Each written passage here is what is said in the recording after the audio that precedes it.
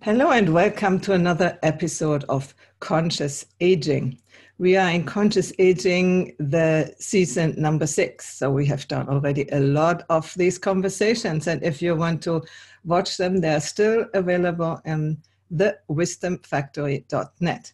I'm Heidi Hörnlein, and I have created this series and all the other series together with my late husband, Mark Davenport. And he was so much interested in conscious aging. And I remember the certain moment in the Integral Leadership Review, there came out an article by a certain Edward Kelly, and he was excited about that. He was really inspired, and he shared the article. And, we said sooner or later, we will have this Edward Kelly in our series. And then, he chose to die last year. I don't know if he really chose, but he had to. So now I am going on with the series every now and then, because it's not so much my topic as it was his. He was more than 10 years older than me.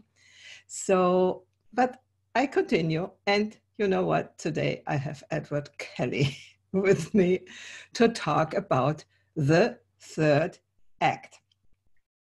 And before we go into the conversation, Edward, would you like to introduce yourself a little bit? Where you are, why you talk about these things, and so on. Hi, I do thank you for your invitation to speak with you today, and also to Mark's support and encouragement by redistributing articles that I had written on the third act. The idea, I suppose, came really from looking at the impact of human longevity. And we've always had old people. We've never had so many old people. But they're not old anymore, in the sense of they're only old as viewed from the old paradigm. They're not old in the sense of how they're experiencing their lives now. We are not old, are we? No. So it struck me that there was this, you couldn't have this massive sustained change across society called human longevity without it having a profound impact systematically, organizationally, but also personally. So, what was society going to do with this big shift in human longevity? How were organizations going to be impacted by it? And what impact would it have on individuals? But I was particularly interested on the individuals. The social side, society is slowly coming to grips, making some changes. It's playing around with pension ages, and attitudes are slowly changing. And I sort of haven't got too involved in that, because it's just going to happen over time. When you have a situation like now in Japan, where 25% of the population are over 60, they begin to really change attitudes politically and otherwise. So Japan has set up this 100-year life committee, formed by the government and chaired by the prime minister, the 100-year life, to look at the impact of human longevity on Japanese society. So they're really taking it on. It's not in Germany. I think there's, Sweden and Italy, other countries where there's an increasingly larger percentage of people over 60. Attitudes across the society are beginning to change. The next thing, organizationally, most organizations don't seem to be making much of a change. So you have all this phenomena of ageism and people not being kind of, I find it's quite ironic, but you go and speak to organizations and you say, oh, how are you getting on with, this impact of human longevity? And they don't really know what to say. They say, well, we've got a very diverse workforce, and we've got a head of diversity and inclusion, and we've got all these programs. And you say, yeah, well, what about your over 50s employees and over 60s employees? Do you include them? And by and large, they're excluded. if you look at how much money the organization spends on people coming into the organization versus people who are in the organization a long time in their 50s and 60s, it's very small. So there's no real significant change at the organizational level. And then at the personal level, people are having to come to terms with this. What am I going to do with, personally, you're going, what are you going to do relationally with people? The average Victorian marriage lasted about 15 years. It's now routine for people to be together for 30, 40, some people for 50 years. This is a really new thing. Also, your careers are still ending at traditional ages, 60, 65. But people are living so much longer. If you're 65 today, you have a 50% chance of living to 90. So it's like this whole undefined period, which is not like your second act in life, and it's not really old age and sort of coming up towards the end of life. So what is it? So that's where the whole third act came in. There was this new phenomenon of our time, a new third act in life that was going to have this, this is a direct cause of human longevity, but it creates a real kind of crisis, not only at the social level and organization level, but for the person, the individual level too. So what are you going to do and what are you going to be in this new third act of your life that could last 20 to 25 years? So that's basically the motivation behind the third act, is to come to a conscious recognition that there's been this fundamental change and it's going to have this direct impact. And it's a real challenge for people of this age and stage to take that on and see what it means for them. And so I then began facilitating that sort of inquiry, and particularly facilitating programs that would support people in transition from their second act to their third act. And so, yeah, that's what I've been doing for the last 5 years or so. So that's how you do your transition from the second to the third, being active and take care for the third act people? Yeah, it's really to create a framework of inquiry for people. It's not particularly advice driven, or it doesn't really talk that much about finances or health necessarily. It's more about an internal inquiry as to, well, it's like getting an upgrade. Where am I now? Like, how did I get here? And where am I going? So those kind of questions. Okay, so shall we explore that a little bit? Can you talk about your own experience there and how it was for you, or is for you, the life? Yeah, so I turned 60 this year. So when I was probably a little bit early coming into the exploring the third act, but I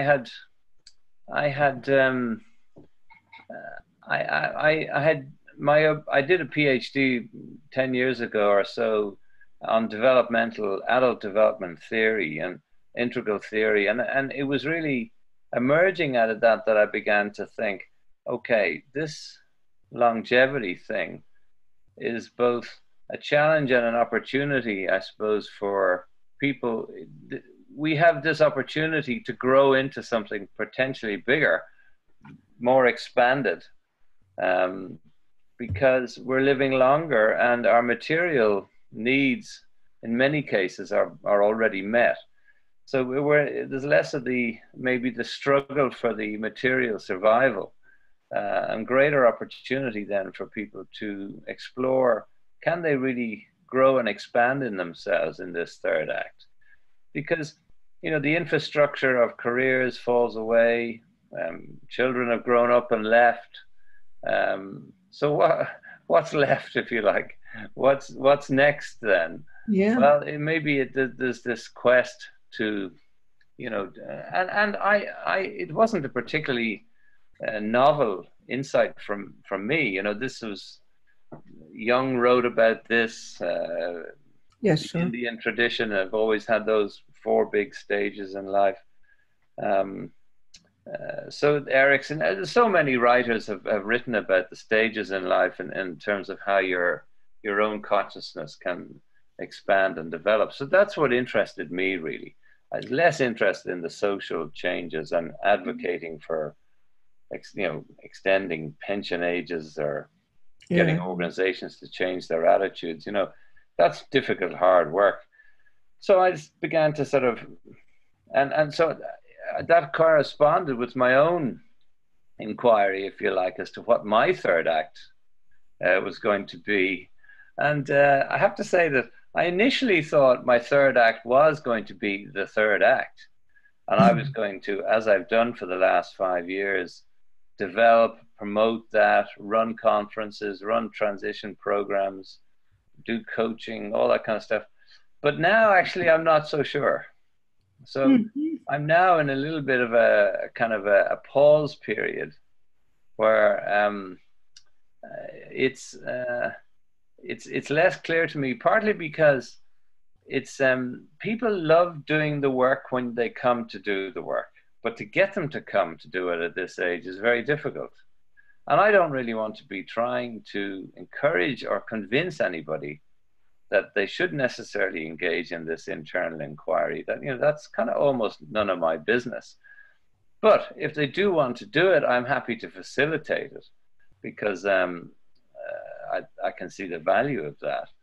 And the transition programs that I run are really just around those three questions of the three temporal domains, the present, the past, and the future. Where am I now? I mean, that's a big question. Then how did I get here? Well, that's telling your story right from the beginning, And then where am I going? That's sort of, begin to use visioning and all sorts of different ways of exploring what, creating something new and powerful in your life. But as I say, it's difficult to get people to come.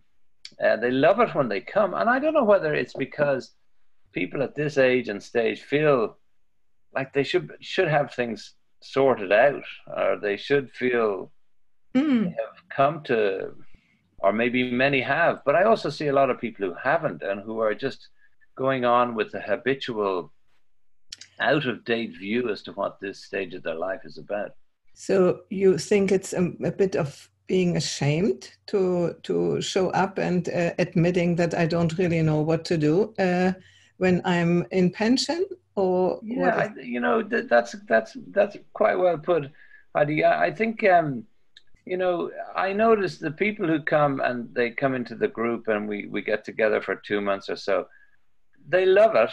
They love coming back, and they say, I can't talk about this stuff with my family or with my friends. They'd all think, because everybody has the assumption as to what you're going to do and what you're going to be in this third act. So everybody's giving each other advice. Oh, you should do this. You must go there. You'll have great time. You'll have something. And they're much more fundamentally, they're wanting to ask questions about, well, who am I now? What matters now?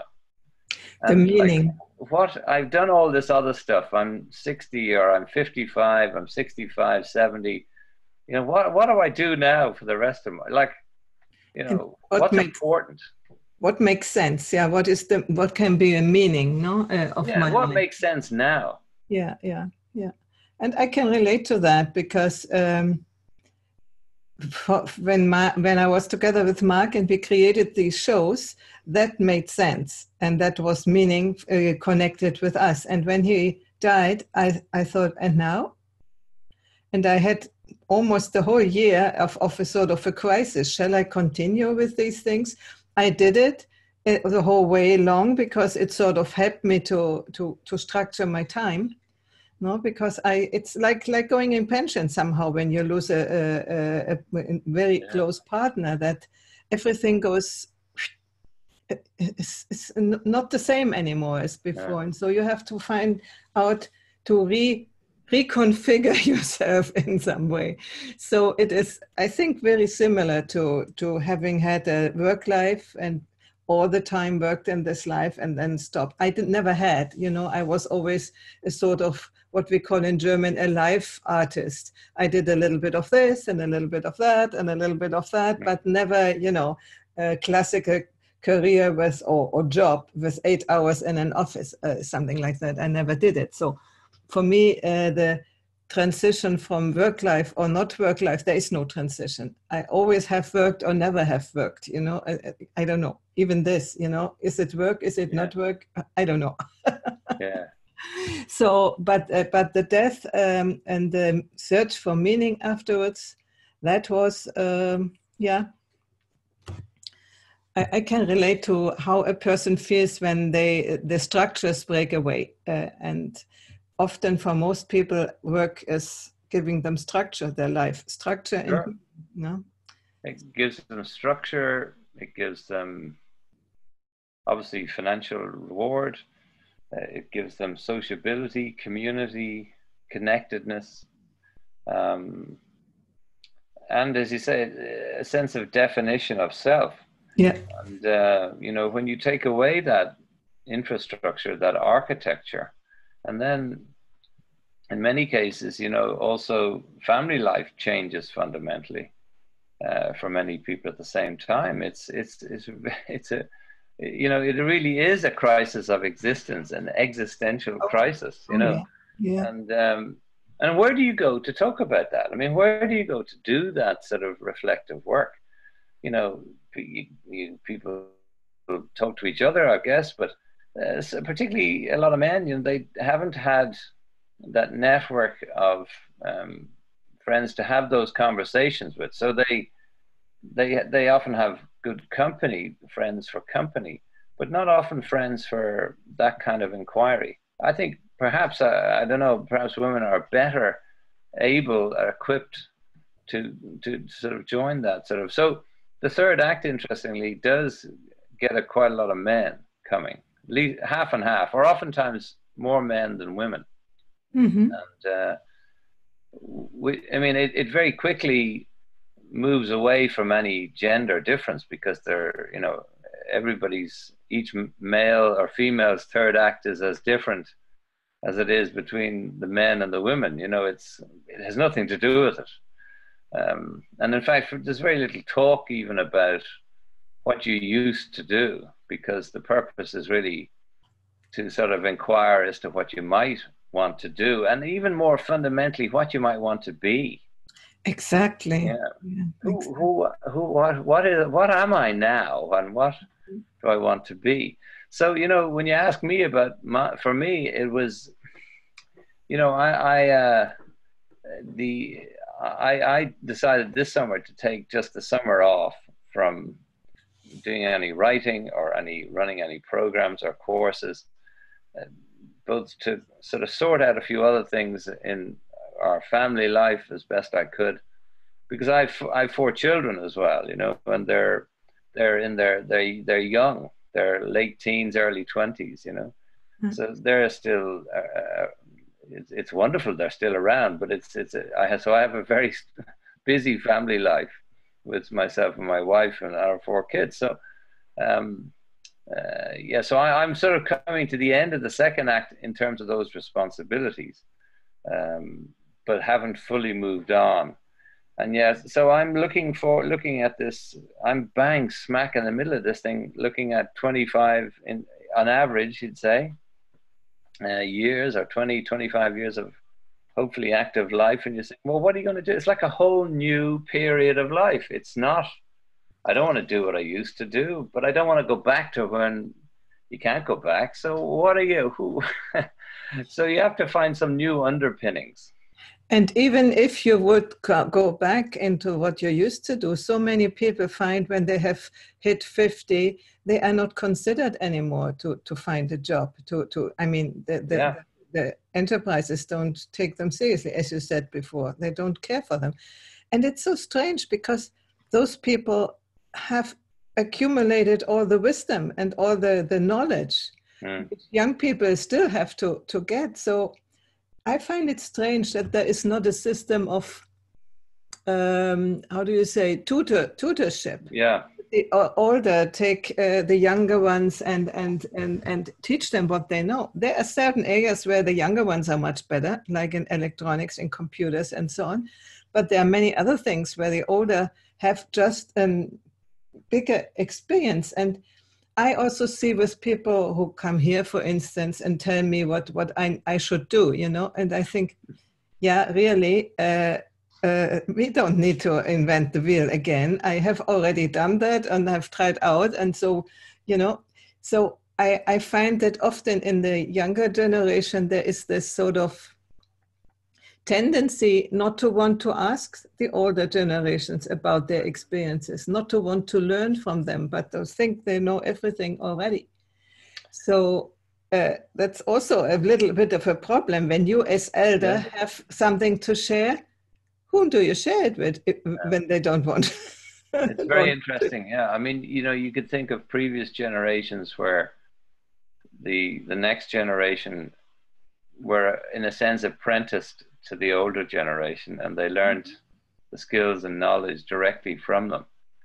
Now, as you say, in many cases, they just see that the older generation are out of touch with the rate of change, and they don't appreciate perhaps the assimilation of knowledge and experience and the value it has. And I don't have any answer for that, because I just, I see that the value is more placed, or seems to be it's more highly rated to have that technical knowledge and that ability to work for such long hours, but the willingness to listen to older, wiser, it's not highly valued. The whole notion of the elder is not highly regarded, and I think also it's partly because a lot of the older people they regress rather than progress. So they fall into the trap of just seeking entitlements and an entitled life. And even the concept of retirement, you know, to retire, you know, it's, I know the root of it is retirer in the French, to retire, to withdraw to a place of safety and seclusion. So it's not perceived as a dynamic period, as a progressive, as a developmental, as an elder in the sense of older, wiser. Older, yeah, but not wiser. So we've lost that developmental trajectory. And I think the third act was an attempt to reintroduce that and say that this period wasn't about a retirement. It was about a progression, a developmental stage in life that offered all sorts of new opportunity to, you know, develop and expand oneself just beyond the worldly side of things that so preoccupy us in the second act. Because in this, and now, you know, what do you want more for at this stage? It's not more you want, it's perhaps more meaning, or more presence depth, or, you know, more a sense of beingness. Yeah. And that's what I'd sort of, that was my hope for the third act, and that it would create that. But I wouldn't say that it's knocked the world off its trajectory in any way. I'm not overwhelmed by people being interested in it, which is interesting.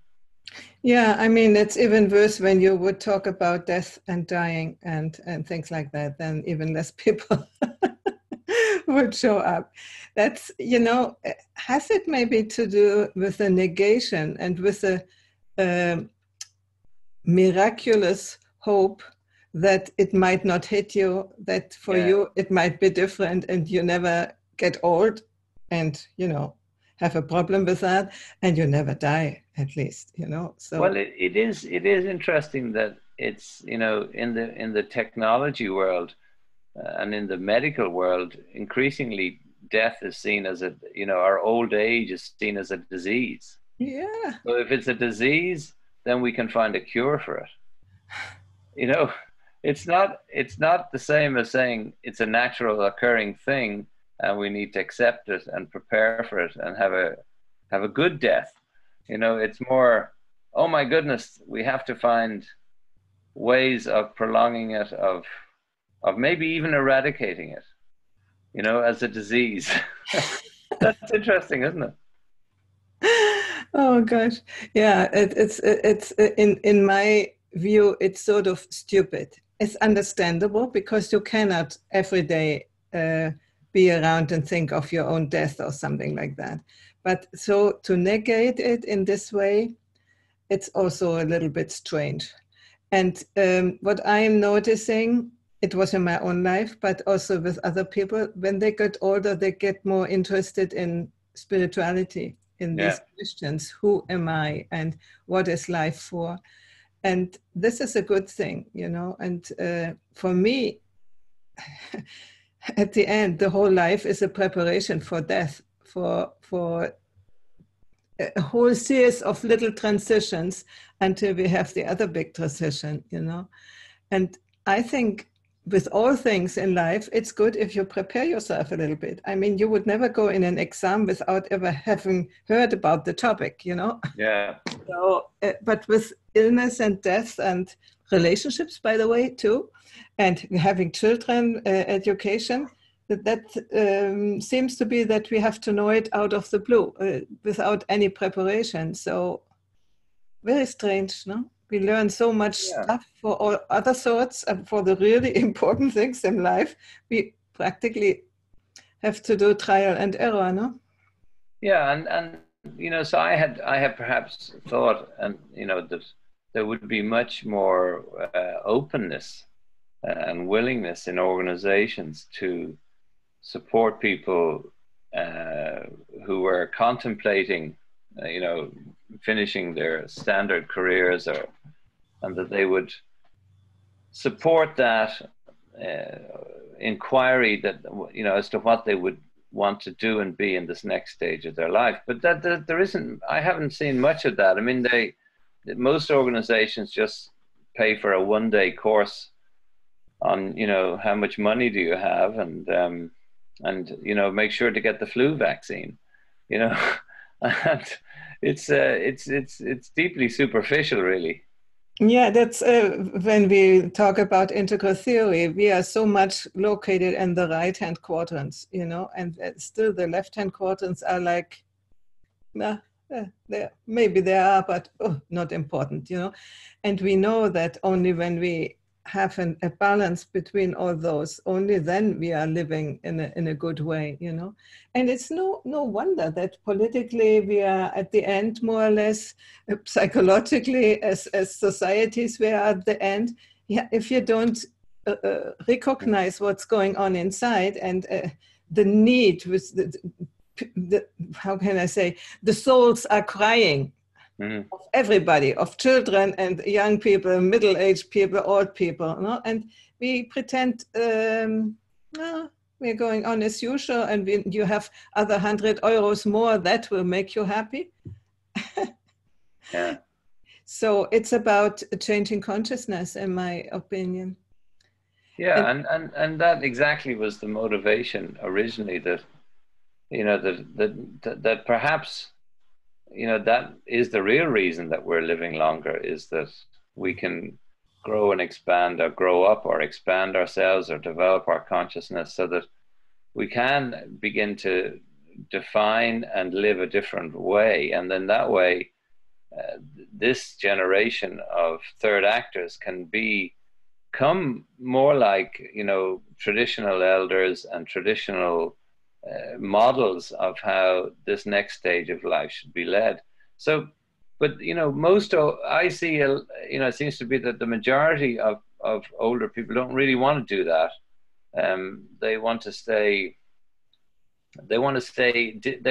They're getting more disengaged, not engaged, and feeling less welcome, feel less connected. So, you know, I guess a lot of people have sorted out, and they're okay with their own family life and their grandchildren are there. But in terms of seeing the bigger picture, there's a sort of a returning to a kind of a dependent consciousness, rather than a more expanded independent consciousness. So I'm wondering why you say returning. Has it ever been different? Because I think that you know, there's, if you look at the developmental trajectory, you know, in that model of eldership, or even in leadership, you call it statesmanship or something. It was the personal needs were you were aware of them, but they didn't take center stage. There was a much greater concern for the broader, bigger issues of the day, of the tribe, of the culture, of the time, and a very active, participative involvement in life, family life, community life, social life. And of course, you have some great examples of that. You look at, people like Mary Robinson, or, these other people who are older, wiser, the Elders Council, these kind of organizations that really provide tremendous leadership and engagement in a very wide range of big issues. But a lot of there isn't a natural step up. It's almost like when you come to the end of the second act, it's more like a cliff, and you fall off and you disappear. And socially, society wants you to stay out of things, really, rather than be involved. Exactly. See, yes. And so my question is, how far has that to do with the levels of development? And that we have left mainly the blue stage of development, where this was still caring for elders was normal. Not so much that the elders would reinvent themselves, but at least they were respected. And then when we go to orange, which is mainly today, and green, yeah, a little bit brings it back, but isn't it dependent on the stage of development which a person has reached in their second act, how they will then behave in their third act? Yeah, but it's not just enough for the individual. There needs to be cultural and social structures that support that. Because yeah, but we are creating these cultural structures, so that would be the job of us if we find it important and necessary, isn't it? Yeah, no, I think the other thing I'm beginning to realize, though, is that how difficult it is if you're left to do this work on your own.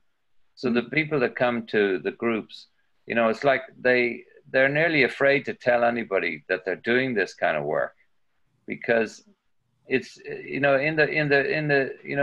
have a little sort of model of the transition stages. And the first one is, if you're going to do this kind of internal work, or this transition work or transformation, the first stage is you need some sort of wake-up call. There has to be some reason to do it, and that either comes from the outside in or the inside out. So it could be some sort of existential crisis internally, search for meaning, purpose, what matters, or it could be just something happens in your life externally, in like a loss of a partner or an accident or something that, it forces you to address this, or in a more traditional sense, your loss of your job and your family grows up and stuff like that. The next stage is the search, so you go on the quest, you're looking at you're finding yourself in the self-help section of the bookshop on a Saturday afternoon, endlessly absorbing yet another wonderful, insightful book on how to develop yourself. And then the third stage is the struggle, and that can go on for a long time, where you eventually meet yourself on this journey. And, you have to come to terms with something. You have to learn something, or you have to let go of something. And of course, that's the most difficult thing, because these things are so deeply rooted in us, perhaps from a very early period in life, emotionally attached, and don't want to give up. But if you do, there's the fourth stage is the breakthrough, where you create this new sense of meaning or purpose. This new energy emerges. And the final stage then is the kind of the integration stage and the return home. And oftentimes this is the most difficult. It's like in the hero's journey, in Joseph Campbell's, because when you come back from the journey, you're the same, but but you're different. And you have a new sense but it's kind of fledgling sense, and it's still vulnerable, but you want to try or want to go or want to do. And those around you may not welcome that change, and they might try to sabotage it.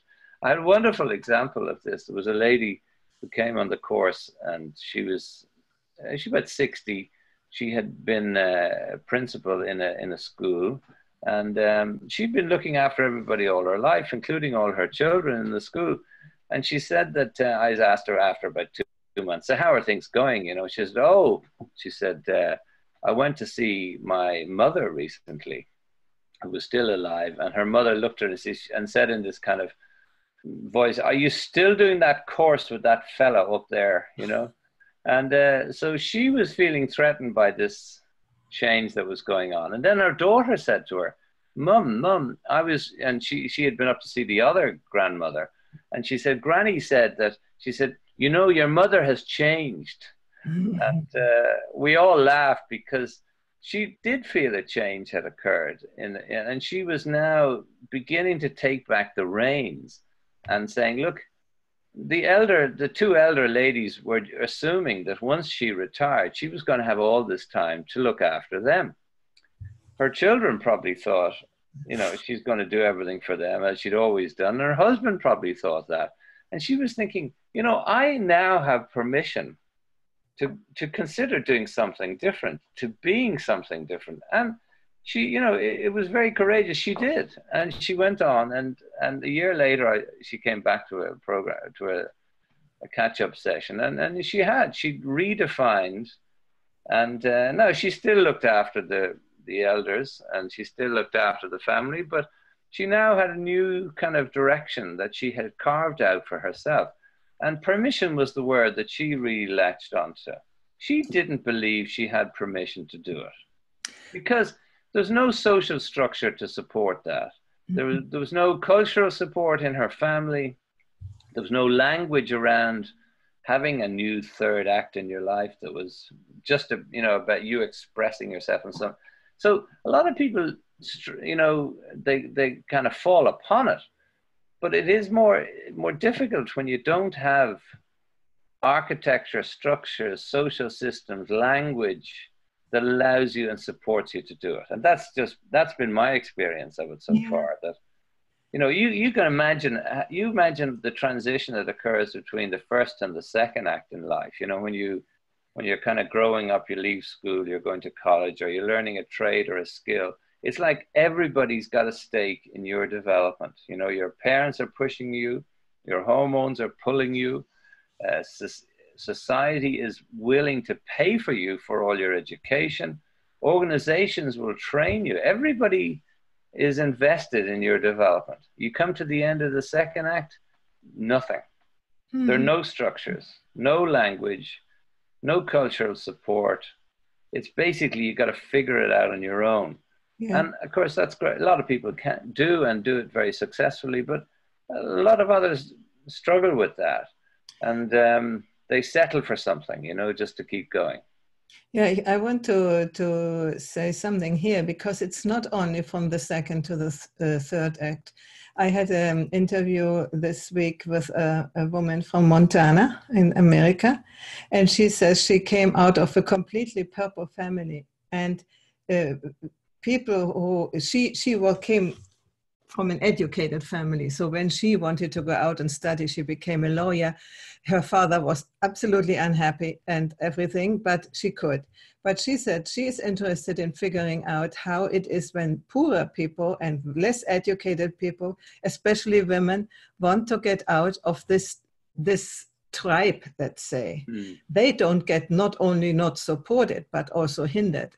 So there is some parallel here from the society. You talk about the society as a whole, but there it is, let's say, the group in which they have grown up and in which they are embedded doesn't want you to become something different or something, what we would say, better, you know. And this is, I think, a trait altogether in families, that often parents don't want that their children are smarter than themselves or something like that.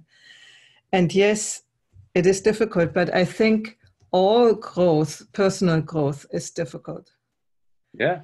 And everybody has first to decide for themselves that it is needed, and then invest the energy, often also the money, and do something to climb up out of the ditch, let's say, and get a bigger worldview. So I want only to have it more relativized, you know, that it's always difficult.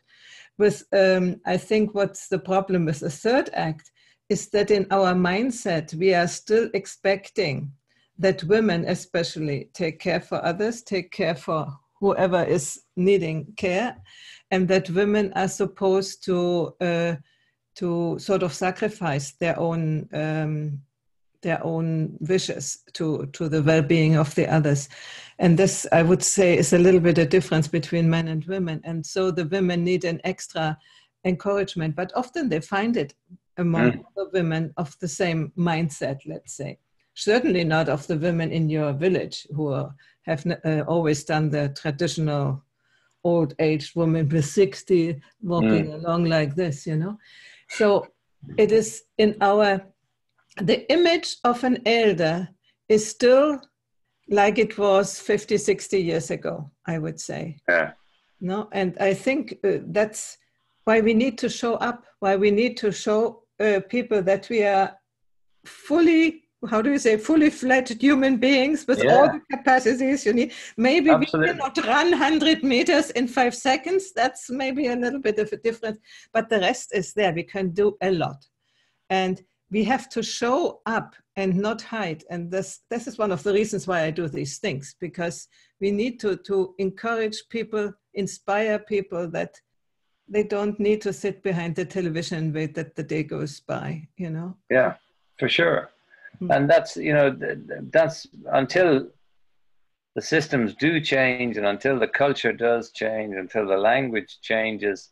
Takes time. You know, it's worthwhile and it's beneficial to do this, even if there's not a huge audience for it now, because lots of people, you know, even when they hear it, I have this all the time, you know, they kind of, they dip in, and then a year later they dip in again, and then maybe a year after that they might ring to have a conversation, and you know, so it takes, particularly if you've had as you say, a very strong second act family life or community life or career, where it's all been, you know, there's a lot of support around you, a lot of structure, and you then want to take this step on your own into something else. It's very challenging,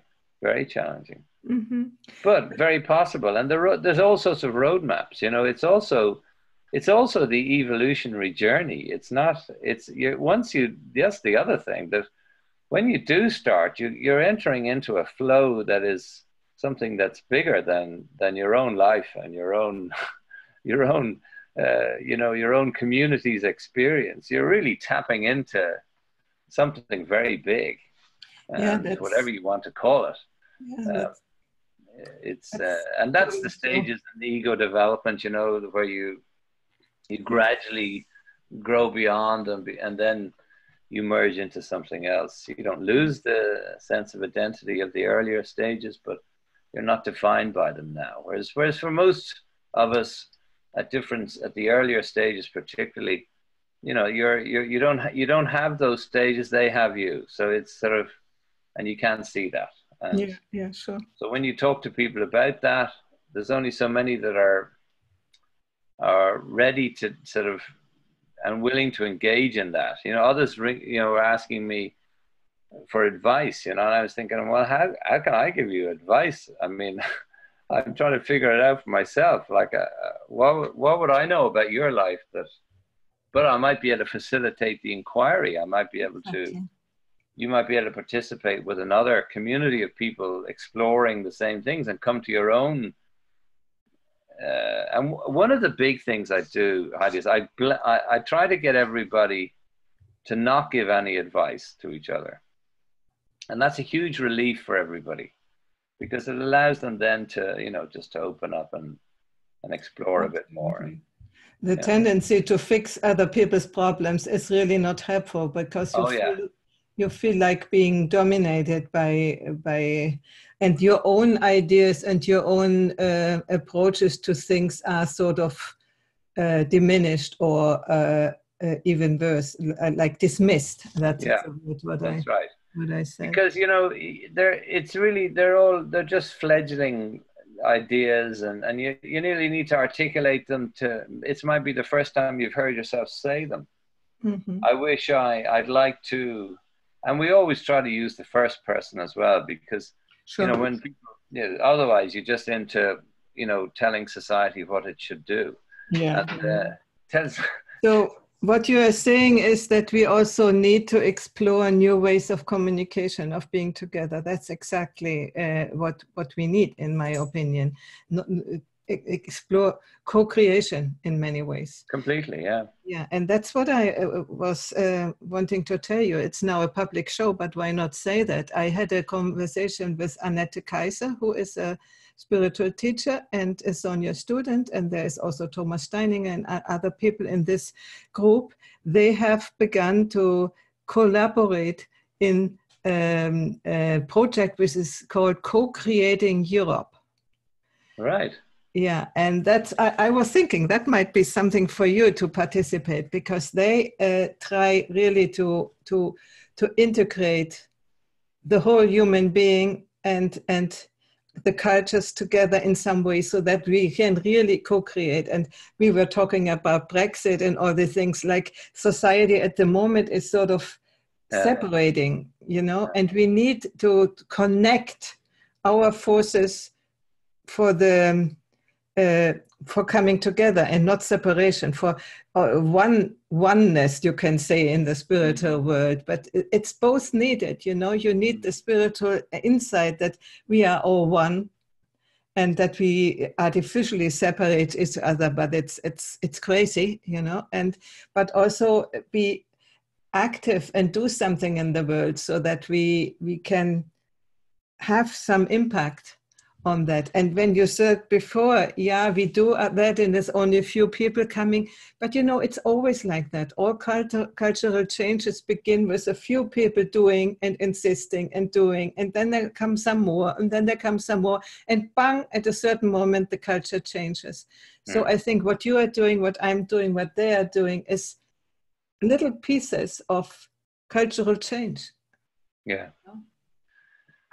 Yeah. So we don't need to give up. We need to go on. No, it's no, you're right.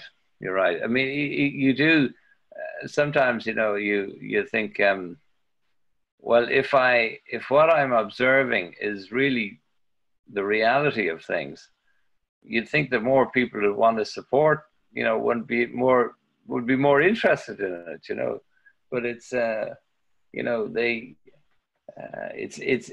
I found I'm now hopefully soon at a situation where I'm not going to be reliant on it financially, because it isn't sustainable. It isn't. It's not. It's just not sustainable. I mean, lots of people have that experience when you're doing this kind of work. It's very difficult to make it, to live from it. Yeah. But so I sometimes get a bit discouraged by that, because I hear it's not like I'm charging a lot. It's not that, but it's the value placed on it is not very high. And and I even want to contest that. I don't think that the value is not very high. The people would see the value, but they have the hesitation. Should I really do that? Shall I? Oh, yeah. As I said at the beginning, I don't think it has anything to do with you and the content. It is just this, let's say, natural psychological blockage of trying new things, or even of accepting help. Yeah. You can even give help gratis, but then they wouldn't take it. Yeah. So we are often very good in giving, but not so good in receiving. Yeah. And that might also be connected with this idea, what you said before, that you will be overloaded with good advices, and then you're feeling guilt. Why haven't I done it yet? You know, For me, it's so when I hear now some of these, talks of people, and when they talk about you, and tell me what I should do, I immediately stop now. Yeah. I don't listen to them anymore. That's for me, No. it's not, I don't need your advice. I want to see what you have found out, what you Yeah. have explored, so that I can learn something of it. But I don't want you to tell me what I should do. So I want to say with that probably many people, even if they don't say, but probably many people have this feeling of being taken for stupid, and for children who need to be educated. So if we don't find a different way of talking with people, I mean, all these people in the developmental business, it's difficult to reach others. Well, Really. I think the thing that also, I suppose, puts me off somewhat is the promises that are being made. Oh dear. The transforming. I'm going to do this for you. I'm going to do that for you. 5 days to reach happiness or Yeah. something like that. It's it's tremendous energy and enthusiasm, and it's wonderful. But the thing is, people say, but Ed, you have to market this, you have to present this. And I'm saying, you know what, I'm finding it difficult to do that now. I used to, in my working life, I would obviously, market things and sell things, but I really don't feel like doing that with this anymore, because it's too precious almost. And also, I just can't say those things anymore, because I mean, it's just not true. I just can't imagine, as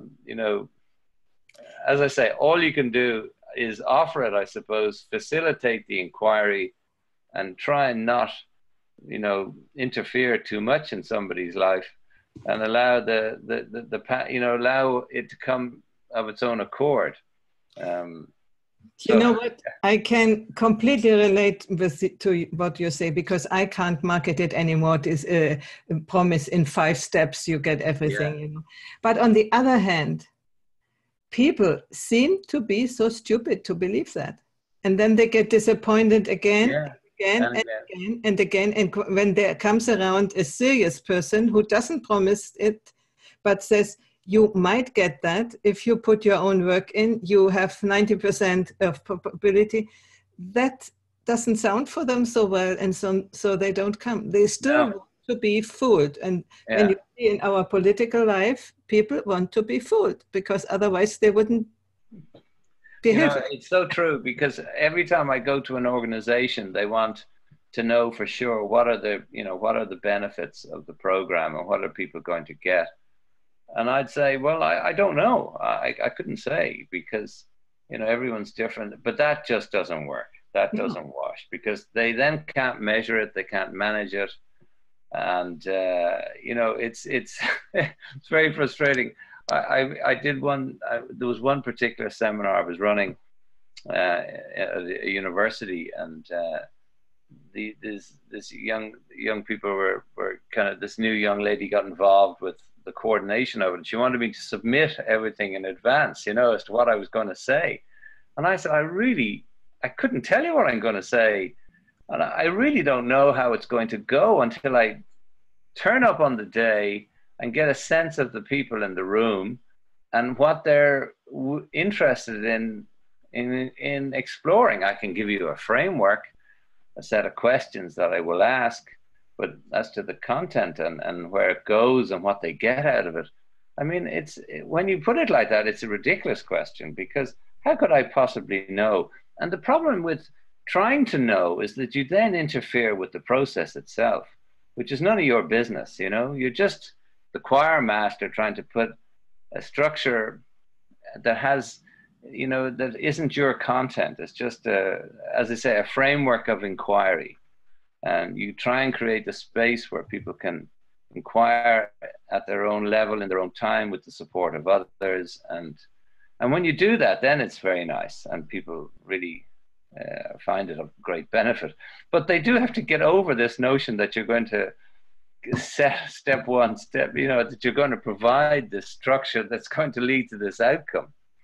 which is fine, you know, for making cars and things, but it's not really great in this internal space. Exactly, because it is a transportation from the right quadrant Yeah, tools to the left, and that yeah, doesn't really work. yeah. Yeah, but you know, there are many of us, and we will figure it out at the end. So don't get discouraged. We No, no, well, continue thank to you. do something. And what we really need to do is to get a connection and collaborate between all, because as alone you get discouraged, you know. Yeah. That's the thing.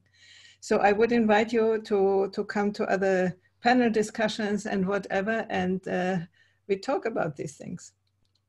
We Okay. have done almost an hour now, and so coming back a little bit to the third act, I would ask you to tell me a little bit what you haven't told me yet, or told to the people. So the most important things which you think would be the result of the work or of the recognition of needing to deal with the third act, and maybe go and see your courses. I think I'm sorry, I'm just distracted. I need to get my power cord for this computer. It's running out of energy here. I'll get that now in a second. But I think the most important thing is, you know, people need to come to this, you know, with their own curiosity when they're ready, because Exactly. otherwise you come and you'll just be annoyed by what's going on, and you'll feel I'm annoying, and the questions are annoying, and the other people are, you know, something wrong with them, or or something. You know, you need to reach the point in your own development or in your own inquiry where you're ready to let go of some of your assumptions and beliefs, and recognize that really there's something big has changed, and something to gain. yeah. And as a result, this is a new phenomenon of our time. Perhaps never before have so many people lived for so long. So it's a huge new opportunity, and something really worthwhile. I mean, you know, you go to college for 3 or 4 years, you train for a long time, you do apprenticeships for a long time. If you thought you really were going to have this new third act in your life, then how would you prepare for it? And how much of your time and your resources would you allocate to it? And where would you go to begin that inquiry process? And I mean, everybody's at a different stage in that inquiry, but so that was what we're trying to do, is to create sort of structures that would allow people enter into an open inquiry, and to support them when they would come up against some of their own defenses. I mean, and these defenses these are serious defenses you come up against. You know, these are early in life defenses, and you know, but it's great relief to begin to maybe address them and let them go, and free you up for the next stage, and let go of the assumptions you had about this and the assumptions about that. As you said, so many people living in a sort of 50 years ago paradigm about what this stage and age and stage of life is like. They want all the benefits, of course, which is longer life, but there's some consequences to it. And I think the consequences are that you perhaps need to, I don't know, I don't wish to say what you should do. No. I don't, but you know what I mean? That there are consequences, and perhaps one of them is that it's worthwhile to begin an inquiry into that and prepare. Exactly, because there is much to gain and not only to lose. So very much to gain and to explore, and yeah. But I think everybody, sooner or later, almost everybody, will be ready to be engaged with these topics, and then they know where to go. There are, you know, possibilities. So before your computer dies, I want to wrap up and say thank you, and we meet again and talk about the third act and the development of the third act. Okay. Thank you very well. Thank you very much. I really enjoyed the chat. Yeah, and still say your website.